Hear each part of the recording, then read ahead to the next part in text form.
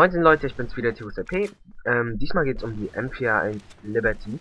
Die M4A1 Liberty ist eigentlich genau das gleiche wie eine M4 Silver, nur eben halt, sie hat ein anderes Skin, denn vom Gewicht, von der Power und von der Reload Time sind sie gleich.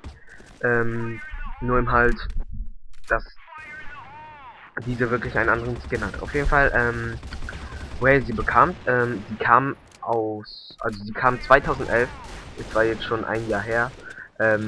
Vor einem Jahr kam sie raus mit der Map Compound und dem Navy Seal Patch, also mit der M14, Navy Seal Char und den zwei Ribbons, die man, also irgendwie war das Navy Seal, Weak und Navy Seal als Charakter und MK23 Socken und alles, das musste man haben.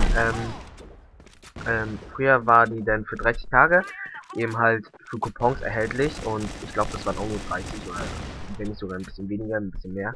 Auf jeden Fall waren es gar nicht so viele, man konnte sie echt leicht bekommen und viele haben sie auch noch, also ist mir aufgefallen. Ich habe schon mehrere Accounts damit gesehen, vor allem Deutsche auch noch. Und ja, nochmal ein fettes Dankeschön an das Gaming Archiv, der mir das alles bereitgestellt hat. Auf jeden Fall ist das Gameplay nicht von mir, also die Kills und so alles, das ist nämlich von Gaming Archiv. Und ja, also von dem Punkt Power her, sie ist genau gleich wie die M4 Silver, also auf den Kopf 100 Damage von der Close Range bis weiter. Dann macht sie an die 36 bis 35 von der Close Range. Auf den Körper macht ihr, also auf den Körper macht ihr an die 35 bis 36, 37 Damage so. Also ja, es geht, leider hat sie nicht so Wallbang.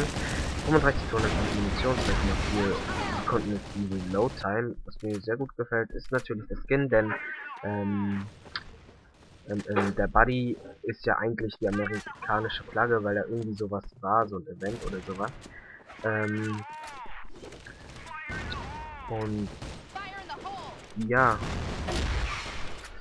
also wirklich darüber gibt es nicht viel zu labern. Recoil ist genau das gleiche, Gewicht ist genau das gleiche wie die M4 Silver.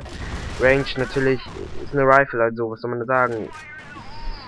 Kompletto, also das Gute ist ja, dass sie einen Schalldämpfer hat und somit vom Nahen hört man die nicht auf weitere Distanz, hört man die Schüsse nicht, man hört nur die Aufschläge, das ist echt krank, also man müsste schon ein extrem krasser guter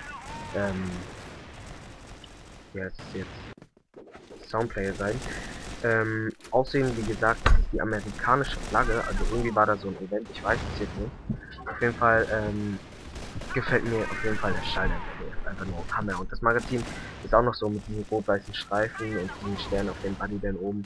Das ist eigentlich ganz cool gemacht und ich denke mal, das war's. Wenn ihr mit X-Gaming Archiv, also Only Game One, früher als Only Game One, abonnieren würdet und besucht einfach mal unsere Seite, unsere Facebook-Page. Ja, ist jetzt neuerdings eröffnet und ja, besucht sie einfach mal, liked sie, wenn ihr mögt. Und ja, das war's zur M4 Liberty. Dein Hund ist besser als meine, Kevin. Nee, dein Hund ist besser als meine Katze. Besseres Deutsch geht nicht. Und ja. Dankeschön an X-Game Archiv. Ich wurde gezwungen dazu, das zu sagen, damit ich reviewen darf. Also, naja, das Gameplay haben darf. Und ich denke mal, das war's von mir. Wenn ihr mich abonnieren würdet, genauso wie X-Gaming, genauso wie Fresh Bananarama. Und zudem wird morgen oder übermorgen ein Serious Sam 2 Let's Play kommen. Und zwar der Verlierer wird Ding. Was haltet ihr davon? Also der mit den niedrigsten Punkten wird Ding. Und ja, schaut euch einfach mal an. Ich werde es in ein paar Tagen hochladen. Schaut euch an. Auf jeden Fall. Und bis dann.